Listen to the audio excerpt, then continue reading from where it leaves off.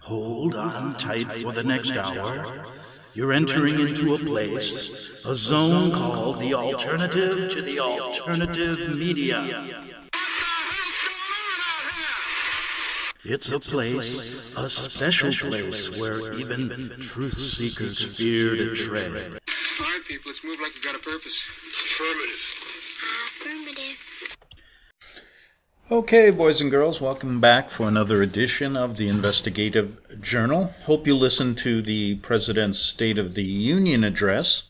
It was a well-scripted speech, and some people said it was probably one of the best State of the Union speeches any president has given. And what would you expect for this Hollywood production? The Trump administration should win the Academy Award for the 1, Best Actor, political actor in a role as president. 2, Best Scene. They should, block it off into scenes. At the State of the Union, where he even got all these freshman women congresswomen to stand up and cheer for him, all dressed in white. Did you watch that? Amazing. It was a great political scene, and I have to hand it to you. The director and the producers of that one particular episode should get an Emmy Award. Right. An Emmy Award for that episode, Trump's State of the Union speech 2019. And as we move forward after that, I listened to the commentary by all the Hollywood critics on Fox and CNN. And even CNN had to admit that 76% of the people who listened to the speech enjoyed it. So the ratings were high. The money's coming. No commercials either. No commercials. Just a commercial-free sitcom, right? And when I say sitcom, I really mean that. Because everything in Washington is basically just like what you see in Hollywood. It's kind of like when NASA sends a rocket ship up to the moon. That's the same as if you watch that movie 2012 or any of these science fiction movies about going to Mars. Things like that. They're all the same. Because reality that you're presented in politics and in your daily world is really not reality. It's basically fiction. So how do you find the reality, the real reality? Well, that's why you come to my show. That's it.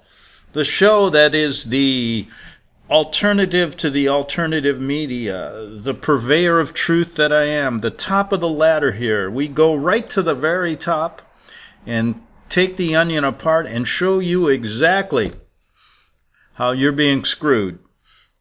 And so I'd like to say that this show has been on the air for a long, long time, and I consider it one of the best. Yes, I do. And I think you should listen to it because you're going to get things here that you never get anyplace else. And you're going to break it down very simply that your world has been basically turned upside down by these people. And we try to talk about it every day here. Now, somebody sent me this article and said, Greg, you got to read this because it's quite interesting. And I said I would because I had no idea about any of this, some of this stuff, Interpol, international police, that Hitler took over the Interpol. Okay, so we're going to talk about it. And the person that sent it said has a thing called transmissions and supposedly has some inside information on this. But it says this. It said, Greg, sometimes before World War II, Adolf Hitler took over the international police. Okay, that's possible. I mean, he's taken over France, he's taken over Italy, and all these other countries. I'm sure he could take over the police. And we know that Hitler is a creation of Pope Pius XII and the Vatican. So let's move forward. A top official of Interpol with dual capacity was J. Edgar Hoover, okay, of the Federal Bureau of Investigation. His office, he was vice president of Interpol, they say, was in the U.S. Treasury Building, Washington, D.C. And he says this person is one of the few that dares mention these dirty little secrets of the FBI. He said they were formed in the 20s. That's not what they tell us, is it? in what he describes as, well, it could have been, where I thought it had something to do with Al Capone, didn't it? Yeah. So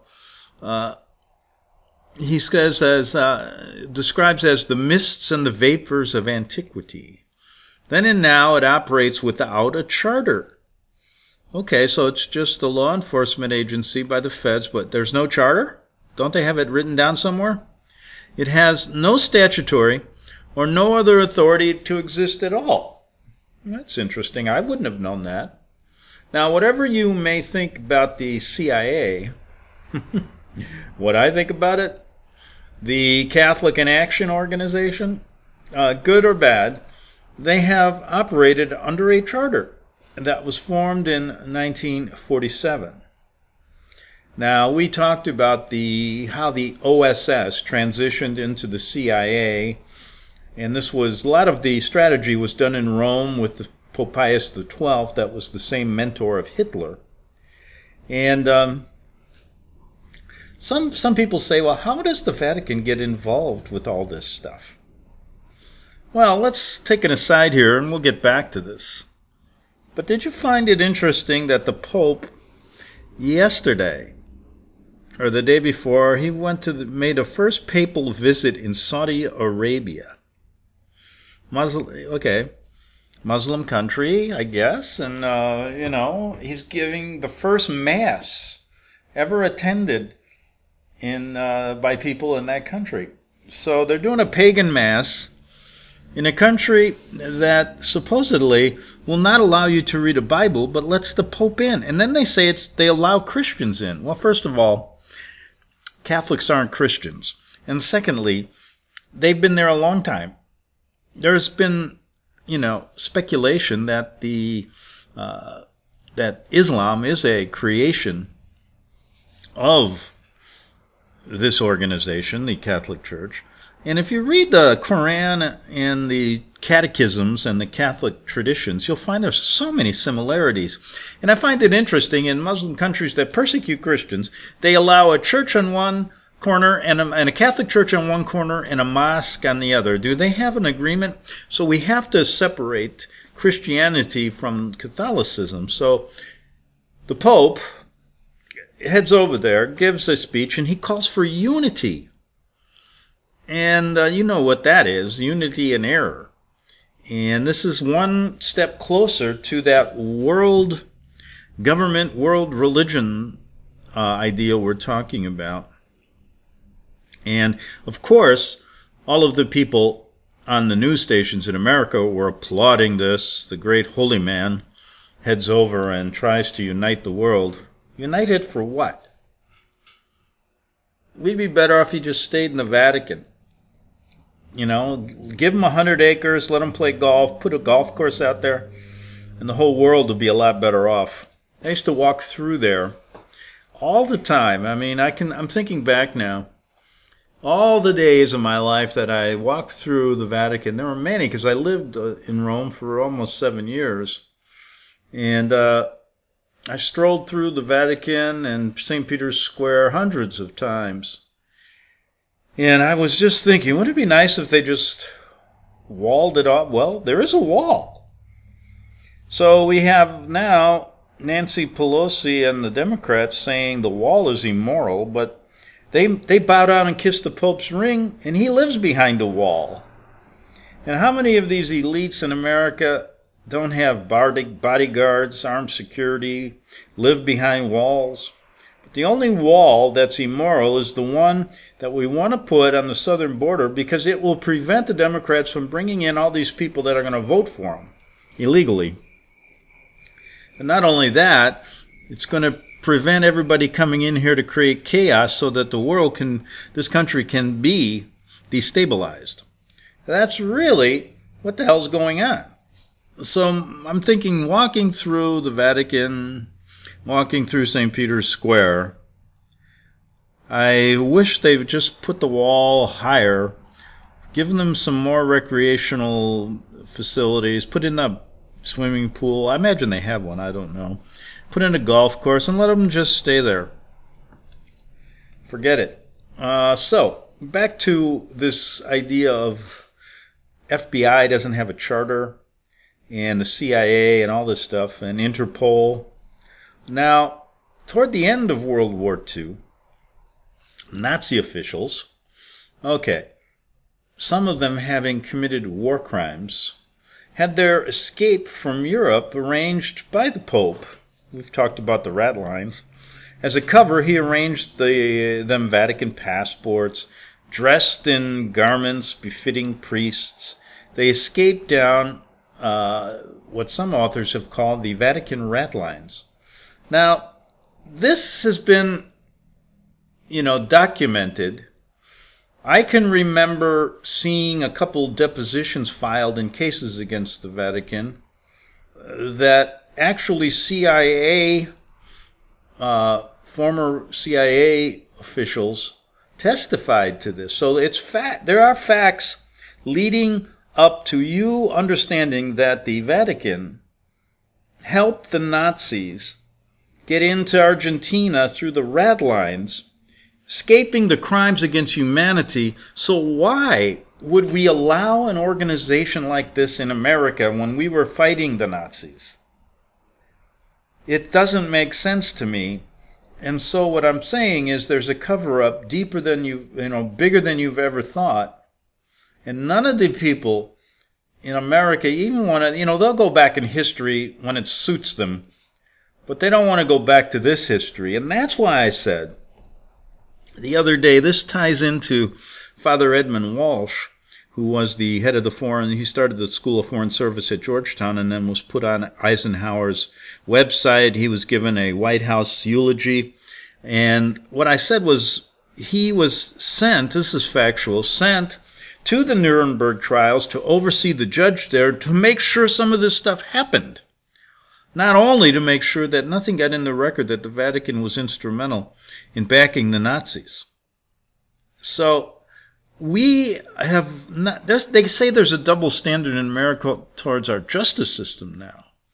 There's a double standard towards everything regarding the Vatican. They're given free hand here to do what they want, and none of this stuff ever gets brought up. And if people knew it, we would not have this problem here.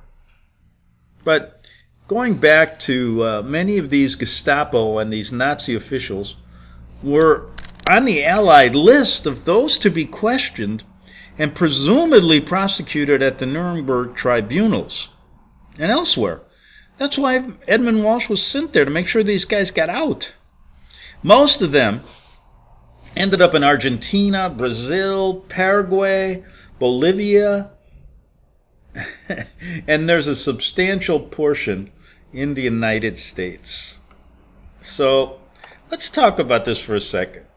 A substantial portion of Nazi war criminals get into the United States with fake IDs, fake passports, and they're protected by none other than probably the CIA, the FBI.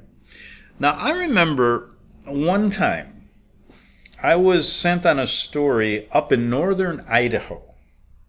And there's a lake there. I forget the name of it. It's the deepest freshwater lake in our country, supposedly. And there you'll find a small Navy base,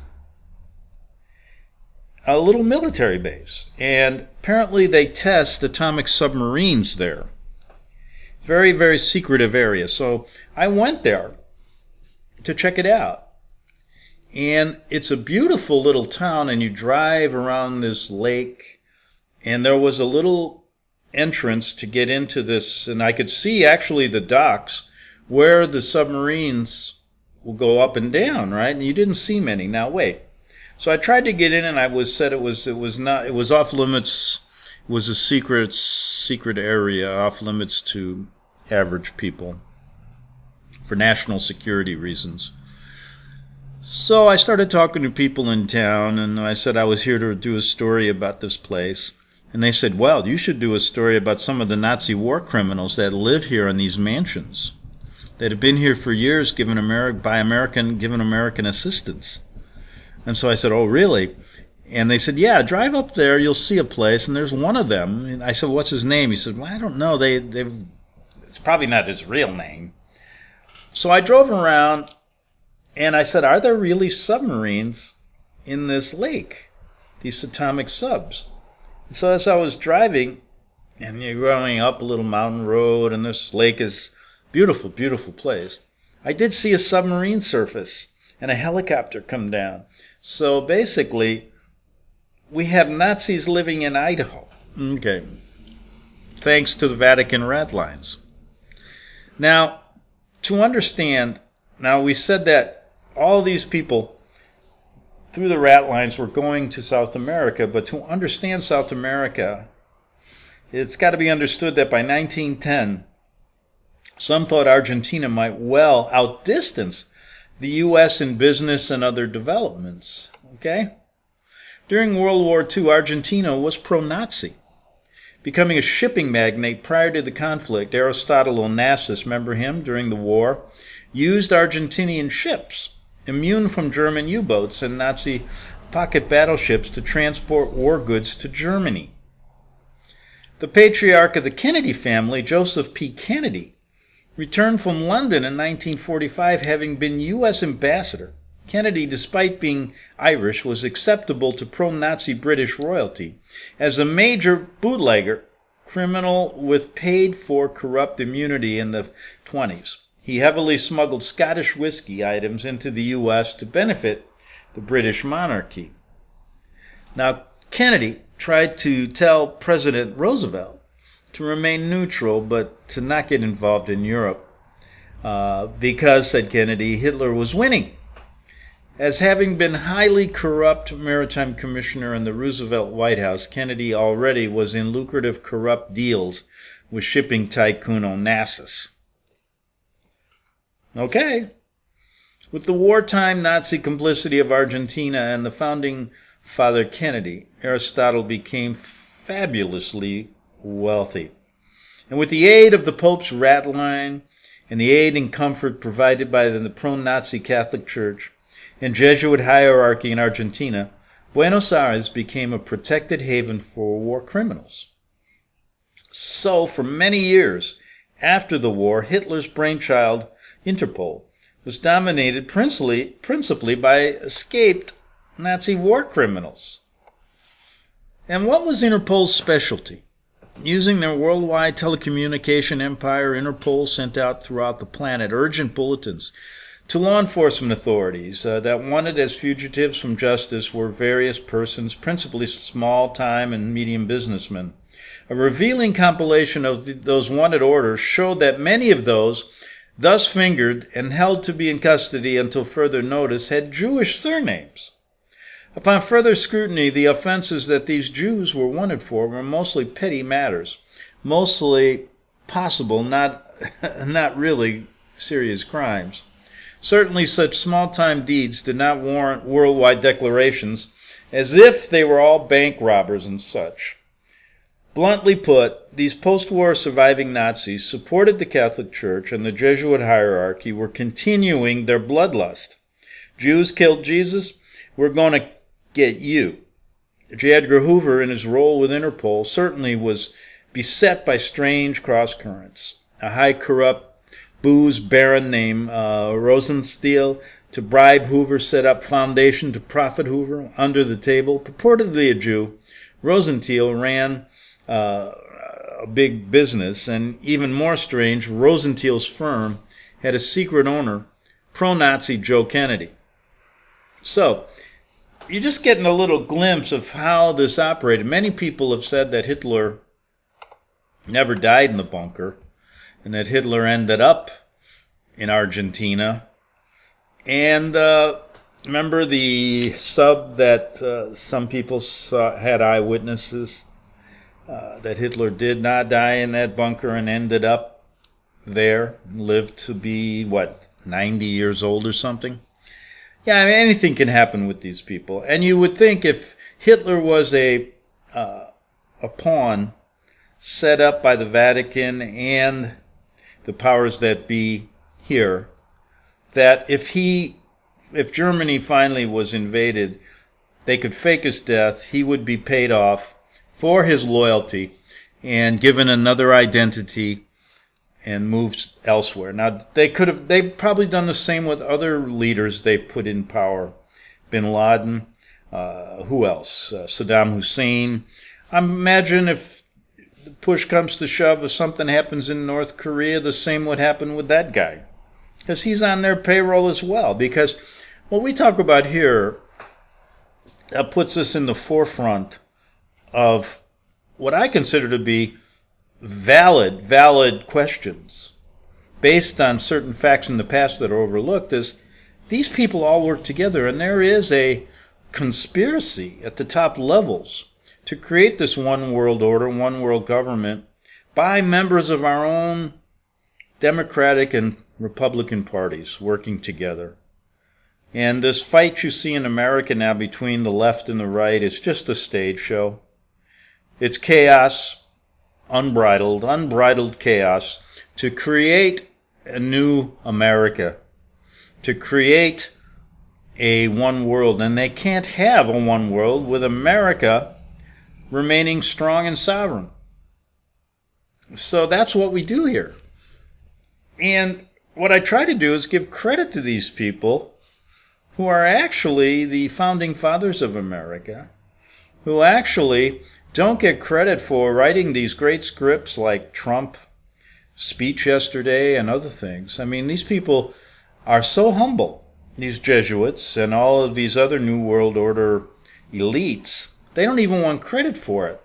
And all of you people out there who blindly, without researching, say that a one-world government and all of this global order and climate change and all of these things are so good. Socialism is so good. I'd at least like you to know who your elite mentors are and where they come from and how they do this. And I think that if you really understood how and what they did, you would be surprised. And maybe you'd want America to be like it was in the 50s. Now, throughout the years, I've tried to piece this story apart. I mean, step by step, inch by inch. And the more interesting it gets, the more I look and see how people don't believe it. Because it is so huge.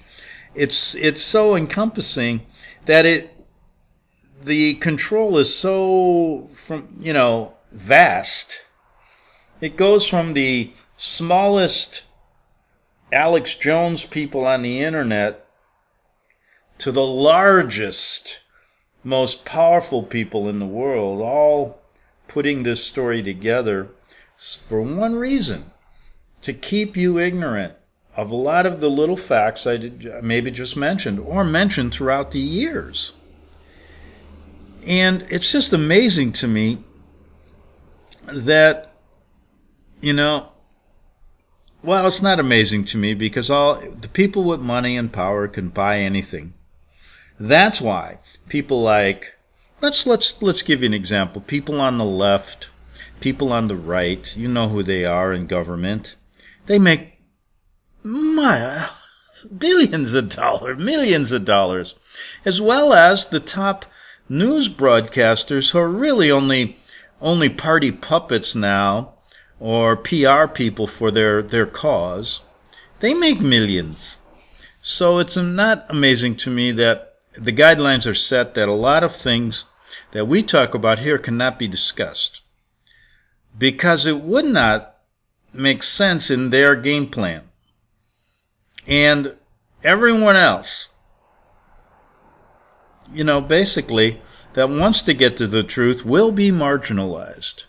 And when you listen to a lot of these facts, you will say they can't be true. This guy's crazy. That's exactly what they want to do. But we'll continue with the craziness in 3 minutes on the Investigative Journal.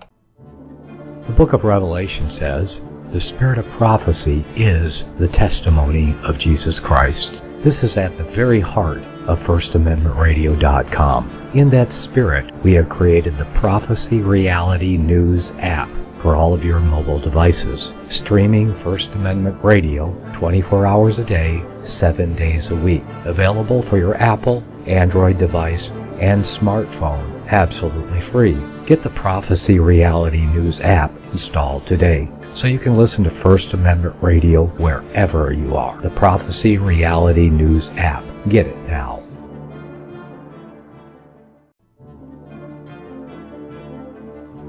Visit crosstheborder.org, CROSS, crosstheborder.org, to get your print, EPUB, or PDF version of Nicholas Arthur's new book titled When the Third Temple is Built. That's crosstheborder.org. When it comes to prophecy today, much of the evangelical Christian world has their eyes on Israel, waiting and watching to see when the third temple will begin to be built. The plans are drawn. The Jewish people are eager. Most evangelical Christians today believe that the rapture will happen before the third temple is built. Hi, I'm Michael Eugene. I was taught that Daniel's 70th week was in the future. Is that really what the Bible teaches? Have we searched the scriptures and found this to be true? Why is it so important for a re-established Israel to build a third temple in Jerusalem? Is it necessary to build a temple on the same location already occupied by the Dome of the Rock? Is it necessary for sacrifices to take place in the temple on Temple Mount? Is there really a rapture followed by 7 years of tribulation? What is the New Testament temple? Can we identify history and prophecy? Who is the first beast in Revelation chapter 13? Who are the 7 kings in Revelation 17? I have asked all these questions, and I have found Nicholas Arthur's new book, When the Third Temple is Built, answers all these questions and more using Scripture to interpret Scripture. The Bible says that no prophecy of Scripture is of any private interpretation. Nicholas shows us in his new book, When the Third Temple is Built, how the Bible interprets prophecy and not man's private interpretation. Visit crosstheborder.org, CROSS, crosstheborder.org, to get your print, EPUB, or PDF version of Nicholas Arthur's new book titled When the Third Temple is Built. That's crosstheborder.org. The following program is labeled dangerous and off limits by the supreme Jesuit command. But stand tall, people. Listen up, and you may just learn something. Oh, dear Lord Jesus, this ain't happening, man. This can't be happening, man. This isn't happening. Okay, folks, back for the second half hour. We're going to shift gears a little bit in the second half hour. I do want to make one comment about an email I received regarding a radio program done in a video fashion on YouTube regarding someone by the name of Kevin Annett. Now, Kevin Annett is not an unfamiliar name to me. As 10 to 15 years ago, I've spent many, many hours interviewing him, as well as his story, as well as many of the they were victims of the genocide of Native Canadians by the Jesuit mission schools. And Kevin Annett then went on to create, the World Court or something.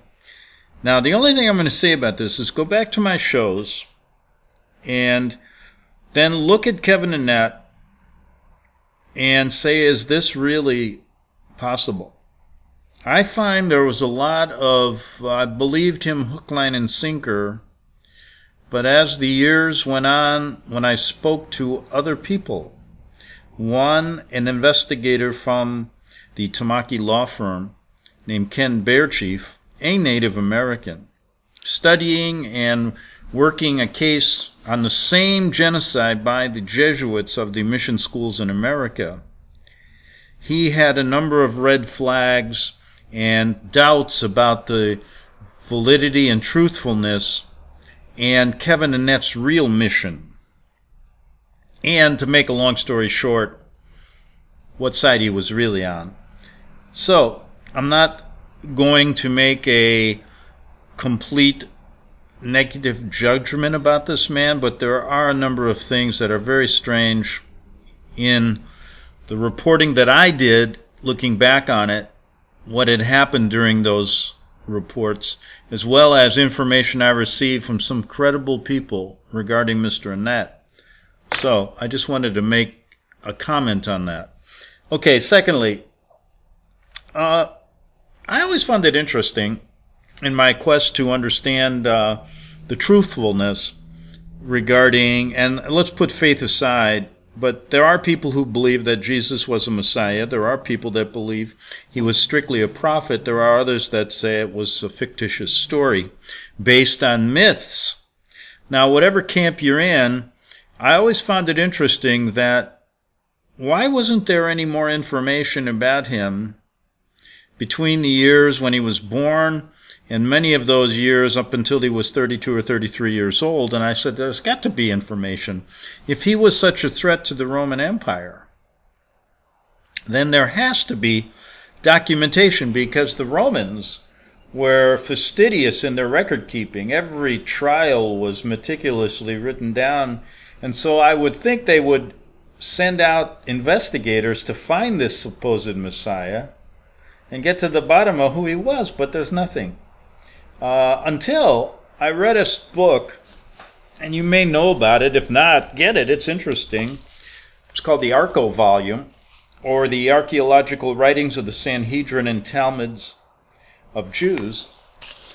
And it's supposedly about an American minister back in the 1800s who, through chance, met someone who was a researcher, a German gentleman who was trekking through the United States, and apparently they ended up communicating, and this minister ended up going to Rome and getting in the Vatican archives and uncovering the very information that I'd wondered about my whole life.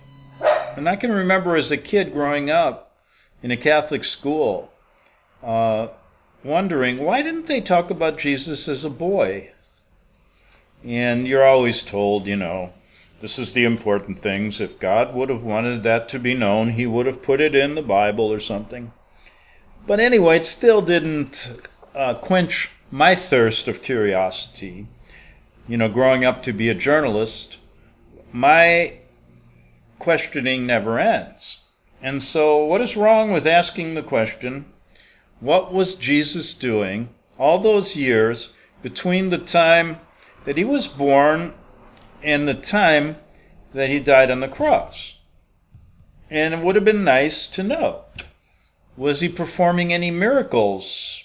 Like, for example, at the age of 11, maybe they had an ancient type of baseball game, and he was playing on one team, and he basically made sure that his team won by creating a miracle of hitting a home run or something.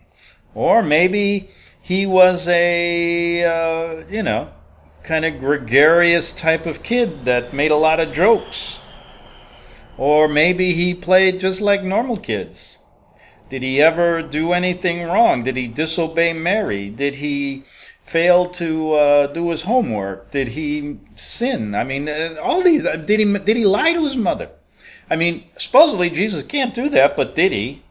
As a kid, you don't know things, right? I remember one time, as a child, my mom sent me to the, I remember this, she sent me to the drugstore back in the old days, and I walked in there, and I bought what she sent me for, and I looked, there was a little ice cream machine, you ever see those? And it said, serve yourself. I interpreted that to mean they were free, so I took 2 or 3 ice cream cones and left. And I got home, and my mother said, where'd you get those? You didn't have money for that. I said, well, it said serve yourself. So she walked me back to the store, and we told the pharmacist that I'd made a mistake, and we paid for the ice cream cones. So did Jesus ever do anything like that? Did he sleep good at night? I mean, there's all these little things that would have added a lot to his personality. Was he very talkative? Did he ever kiss a girl? Did he ever, go fishing? Since he, that miracle with the fish, I was wondering if he ever really went fishing as a kid. Now, the idea that I'd like to know what he did is personal, and I'm sure it has nothing to do with anything. I'm not trying to denigrate or, rip apart Christianity. I'm just saying what happened. And so, as I found this book, the Archko Volume, I started reading it. And the minister said the same thing about the Romans being very meticulous in their record keeping, and there should be something. So he started researching, and he went to the Vatican, and back then it was easier to get into the Vatican archives. Now it's protected like Fort Knox. And I heard that most of it is digital now. That's interesting. But a lot of these old books they can't digitalize, can they? They got to keep them, where you can touch them and feel them. I mean, they're written in the, hundreds of years ago. But anyway, he found the records, and the Archko Volume goes through how he found the records, his trek to Rome, how he met the person that led him to this information. And then it talks about all the information that he received, that he got from the Vatican and printed this.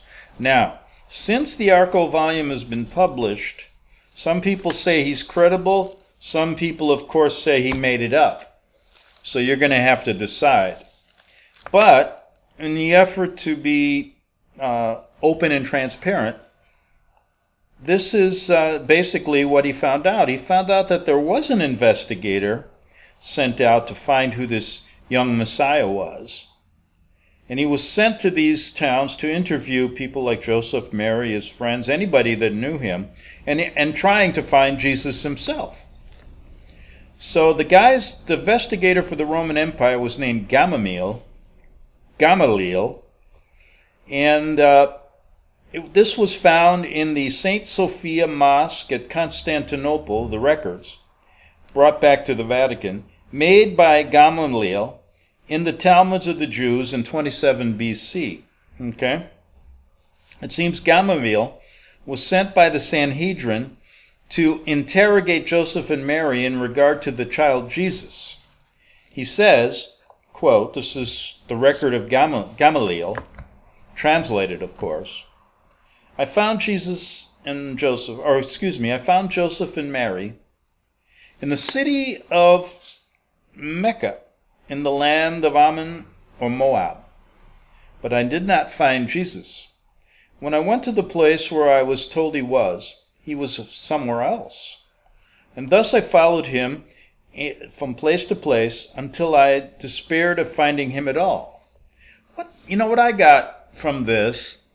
How could a Roman investigator not catch a kid? Did Jesus kind of disappear? Like Gamaliel's right on his tail coming into the house, and all of a sudden he just disappears and goes somewhere else. I don't know. He's God. He can do what he wants. But I find it difficult that if he was around that area, that this investigator couldn't track him down. He was only a kid. But did Jesus know that he was being sought after and didn't want to be caught? Well, whether he knew, this is Gamaliel speaking, whether he knew I was in search of him and did it to elude me, I cannot tell. Though I think it most likely the former was the reason, for his mother says he is bashful and shuns company. Okay, so he spoke to Mary, and Mary said that Jesus was a bashful child and didn't like to be around people. Now, what would that be today? If he was a kid like that, would he go into psychological counseling? Think about it. Would he go into psychological counseling? And would people say, boy, that's a strange boy. We got to watch out for him. He's quiet. He doesn't like people. And, what they always say about those type of people, right? Those type of kids. But anyway, so all we know now is that Mary told Gamaliel that Jesus was shy and bashful. Now, he said this, Joseph is a wood workman. He is very tall and ugly. His hair looks as though it might have been dark auburn when young. His eyes are gray and vicious. He is anything but prepossessing in his appearance, and he is as gross and glum as he looks. He is a poor talker, and seems that yes or no are the depth of his mind. So Joseph isn't portrayed as a very interesting individual, right? I'm satisfied he is very disagreeable to his family. His children look very much like him, and upon the whole I should call them a third-rate family. I asked him who were his parents, and he said his father's name was Jacob, and his grandfather was Matthew. He did not like to talk on the subject. He is very jealous. I told him that we had heard that he had had a vision and was sent to ascertain the facts in the case. He said he was sent to, he said he did not call it a vision. He called it a dream. He said after he and Mary had agreed to marry, it seemed that something told him that Mary was with child, that he did not know whether he was asleep or awake, but it made such an impression on him that he concluded to have nothing more to do with her. And while he was working one day under a shed, all at once a man in snowy white stood by his side and told him not to doubt the virtue of Mary, or she was holy before the Lord. All right. It's quite a story, right? So, can you imagine this guy? Mary's with child, and some guy in snowy white comes down and tells him, don't worry, she's a virgin. Man, I'm telling you, that wouldn't fly with 99% of husbands in any country of the world today. What's your first thought going to be? Man, she cheated on me. But anyway, we'll go on. You can read between the lines yourself. But that he, then the child conceived in her was not by a man, but by the Holy Ghost, and that the child would be free from human passions. All right, so what we learn now is that Mary's the Immaculate Conception, the Holy Ghost, and Jesus is not going to have human passions. All right, in order to do this, he must, that is, his humanity must, he of the extract of of the house of Hebrew, then they give the word for virgin, that he might endure all things and not resist, and fill the demands of prophecy. He said the angel told him that this child should be great and should rule all of the kingdoms of the world. He said that this child should set up a new kingdom wherein should dwell righteousness and peace, and that the kingdom of the world which should oppose him God would utterly destroy one day. I asked him, how could a virgin conceive of herself without the germination of a male? He said, this is the work of God.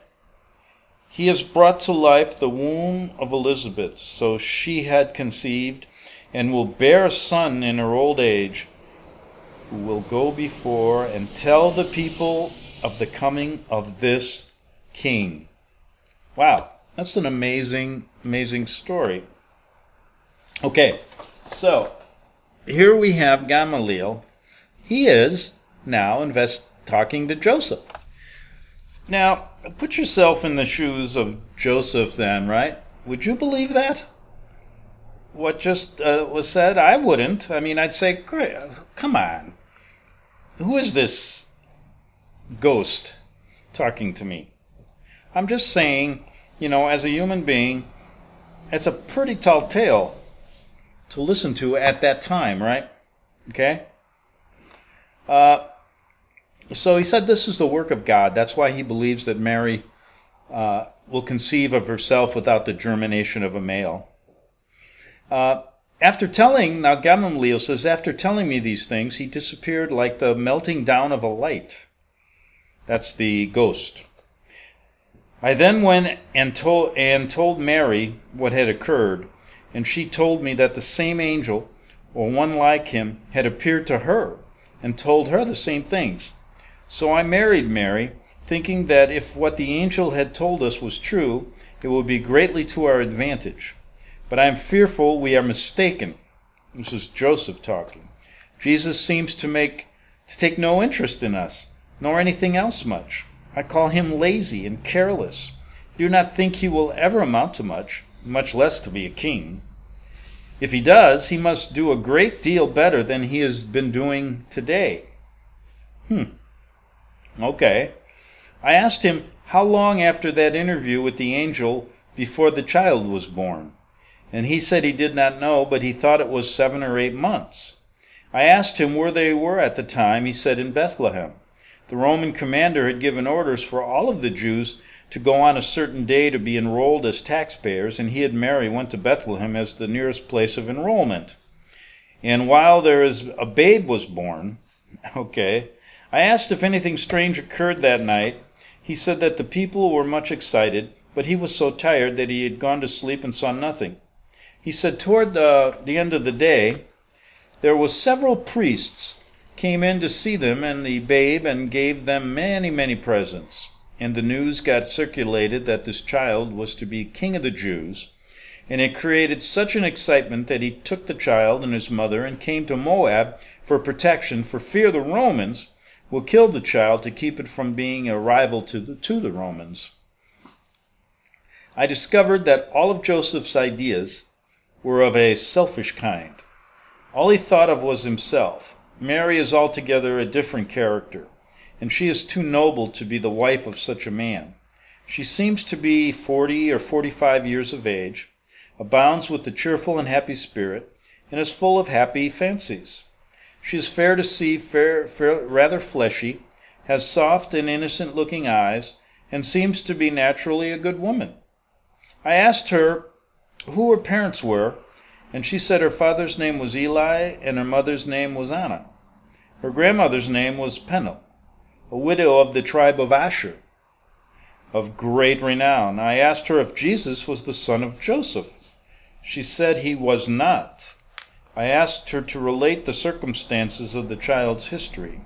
She said that one day, while she was grinding some meal, there appeared at the door a stranger in shining raiment, which showed as bright as a light. She was very much alarmed at his presence and trembled like a leaf, but all her fears were calmed when she spoke to her, for he said, Mary, thou art loved by the Lord, and he has sent me to tell thee that thou shalt have a child, that this child shall be great, and rule all nations of the earth. She continued, I immediately thought of my engagement to Joseph, and supposed that was the way the child was to come, but he astonished me the more when he told me that cousin Elizabeth had conceived and would bear a son whose name would be John, and my son should be called Jesus. This caused me to remember that Zacharias had a vision and disputed with the angel, and for that he was struck with dumbness, so that he could no longer hold the priest's office. I asked the messenger if Joseph knew anything of the matter. He said that he told Joseph and I was to have a child by command of the Holy Ghost, and that he was to redeem his people from their sins, and was to reign over the world, that every man should confess to him, and he should rule over the kings of the earth. Okay, we got a couple minutes. Let me read a little bit more here. I asked her how she knew that he was an angel, and she said he told her so. And then she knew he was an angel from the way he came and went. I asked her to describe how he went away with her, and she said that he seemed to melt away like an extinguished ball of light. I asked her if she knew anything of John the Baptist. She said he lived in the mountains of Judea, the last she knew of him. I asked her if he and Jesus were acquainted, or did they visit. She said she did not think they knew each other yet. Okay, so here we have this supposed interview. Okay? Now, the fact is that we don't know if that's true or not, but it is interesting that there never were any. There should be records kept of what happened to Jesus, or at least that the Romans went out to investigate this. And we never hear of anything like that. Are these in the Vatican archives? If this is true, then we got a little glimpse into his personality.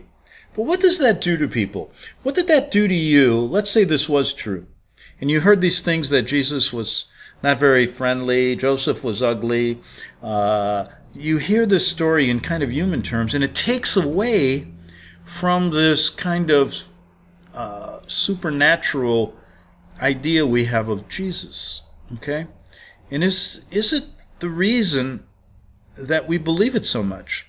If we humanize Jesus to a point of being just like us, I mean, he did go to the bathroom, he did do things like we did, but somehow when we think of him, we don't think in those terms. And maybe, the information is kept from us for that very reason. We know the Vatican hides behind Jesus, and I'm not saying for all people listening, whether it's true or not, because there are people that do not believe in the Christian story as Christians do. The whole idea that we don't know anything about him for those years, to me, is troubling. And I really would like to know. Now, I'm not saying this is true. I'm not saying that maybe there is no record of it for a reason. Or maybe the true records, if this isn't true, are kept in the Vatican for a reason. Back tomorrow on the Investigative Journal. The book of Revelation says, the spirit of prophecy is the testimony of Jesus Christ. This is at the very heart of FirstAmendmentRadio.com. In that spirit, we have created the Prophecy Reality News app for all of your mobile devices, streaming First Amendment Radio 24 hours a day, 7 days a week. Available for your Apple, Android device, and smartphone, absolutely free. Get the Prophecy Reality News app installed today so you can listen to First Amendment Radio wherever you are. The Prophecy. Since the beginning of time, kings have sought it, nations have fought for it. It has been traded, it has been borrowed, it has been purchased, it has been stolen. There's a reason for it. To secure the blessings of liberty to ourselves and to our posterity. Invest with the security of gold and silver. Call Discount Gold and Silver Trading at 1-800-375-4188 or visit discountgoldandsilvertrading.net. Listen to Financial Survival with your host Melody Cedarstrom right here on FirstAmendmentRadio.com at 4 p.m. Eastern or 1 p.m. Pacific Time. Visit discountgoldandsilvertrading.net or call Discount Gold and Silver Trading at 1-800-375-4188. Toll free 1-800-375-4188.